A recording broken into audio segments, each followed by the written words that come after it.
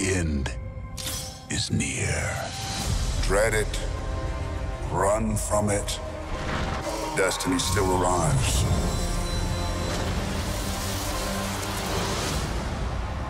The best thing about Marvel, every single movie has set the chessboard up for this really tense standoff. Each character has an environment that they fit in, and it's nice to move some of those pieces around. And I feel really lucky that I got to be the one to go and infiltrate Wakanda. Cap opens a door in T'Challa's heart. It opens a place where he can trust outsiders. Should we bow? Yeah, he's a king. What are you doing? We don't do that here. We're seeing what Wakanda can bring to the Avengers.